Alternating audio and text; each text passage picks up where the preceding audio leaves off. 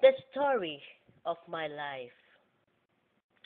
I, Candido Morales Fernandez, a secondary school master teacher 1 at Cutad National High School.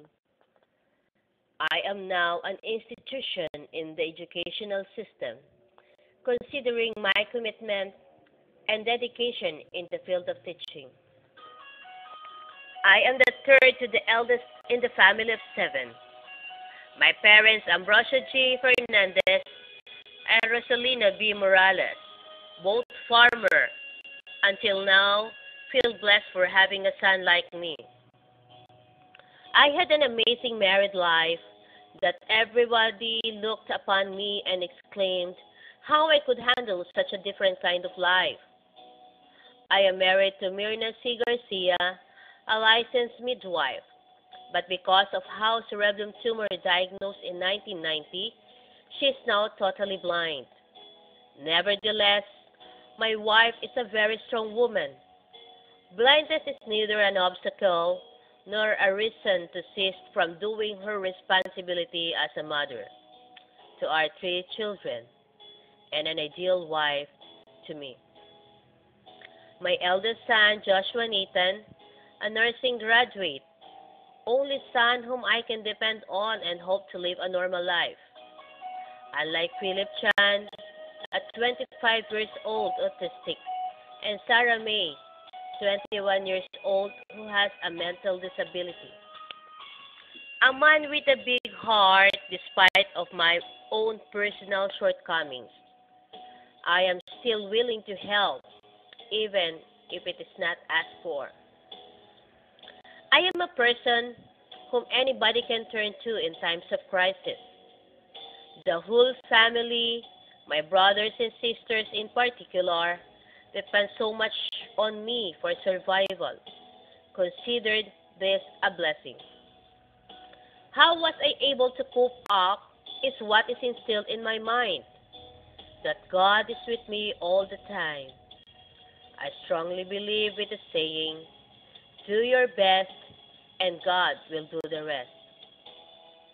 Acceptance and realization is the way to make complicated things smoother and a difficult one to easy. In my solitude, I was tempted to ask, what have I done wrong?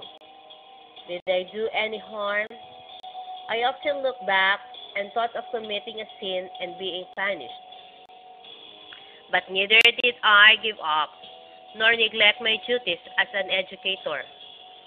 The more I become aggressive and eager to teach my students, looking for innovations to suffice the needs of the entire TLE department and the school system itself, thus resulting to a number of awards given to me at Tugutan National High School, not only in the cluster and division level, but as far in the regional level. In my 23 years in the service, I have proven myself worthy as a teacher.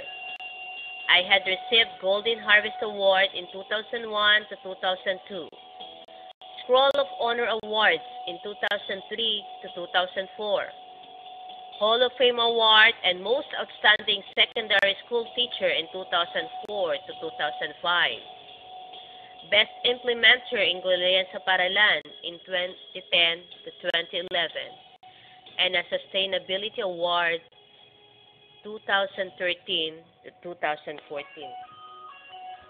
My leadership had helped a lot in the progress of the TLE department.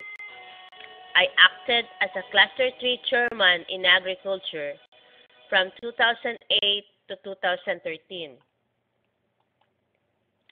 and remained as the TLE chairman in agriculture in our school. For three consecutive years from 2011 to 2014, I was awarded the Model TLE Agriculture School.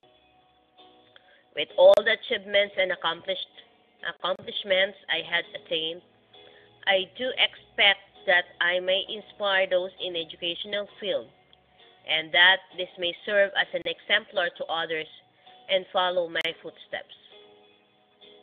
Teaching is not the sole ingredient, the sumptuous meal in my life. I added the best seasoning that will suit God's taste, and this is serving Him in the Eucharistic ministry and distribution of Holy Communion during the Mass, and never tired of giving Holy Communion to the sick and the aged. My routine revolves around home, school, church. As an ordinary creature of God, I didn't expect to receive a special blessing. That is a gift of healing.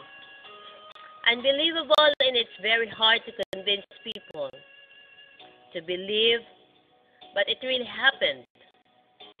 In 1997, I lost my breath for 30 minutes.